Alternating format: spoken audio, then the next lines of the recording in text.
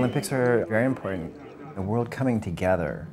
It's, it's like, okay, who's going to put it together this day, at this moment, and at this time? And anything can happen.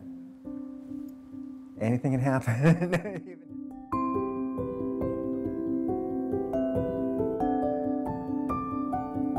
I spent my first 9 months in foster care. And then Frances and Peter Louganis adopted me. I have an older sister. And so I followed her into gymnastics. And then when I turned 8, we moved from Lemon Grove to El Cajon. And we had a pool built in our backyard and had a diving board. So I was trying some of my gymnastic stunts off my diving board at home. And so my mom didn't want me to kill myself. So she got me lessons that summer.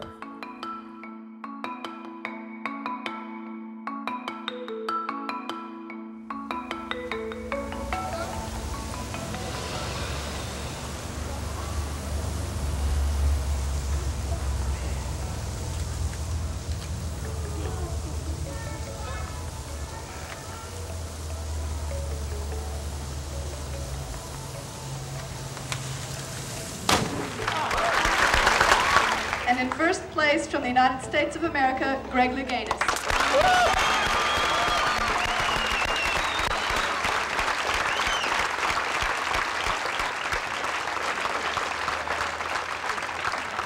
Early on in my training, I had an ear infection or something, and when I asked my doctor, that I wanted to do an HIV test anonymously, and so he agreed to it. I knew in my heart that at that moment in time, because this was in 1988, that HIV/AIDS was a death sentence. And so then when my results came back and they were positive, I asked him, well, what do I do?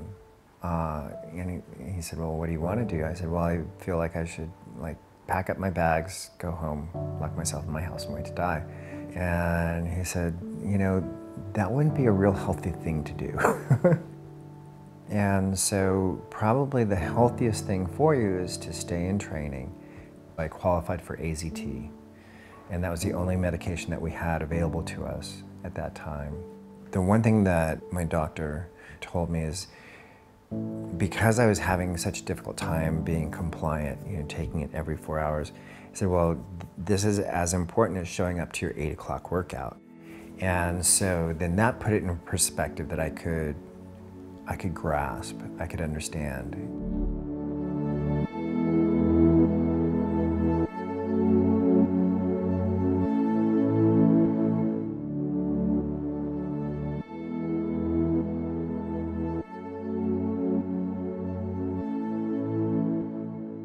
Everything was going along fine until my 9th dive in the prelims. Thank God it was prelims.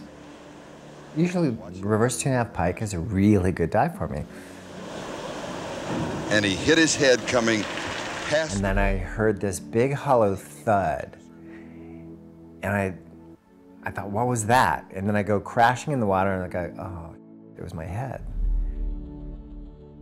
Kind of opened up a floodgate for me. It was like, okay, oh my God, what is my responsibility? What do I do?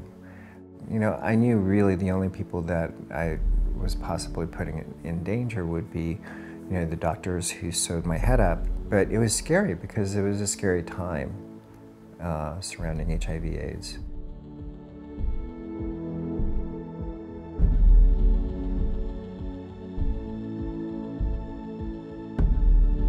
The odds were against me, really, and to be successful and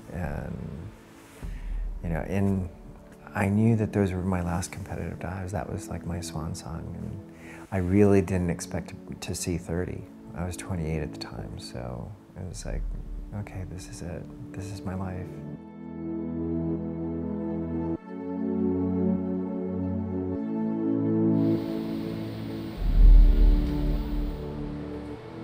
I'm grateful for diving and the Olympics. I think that it has given me a platform to have my voice heard.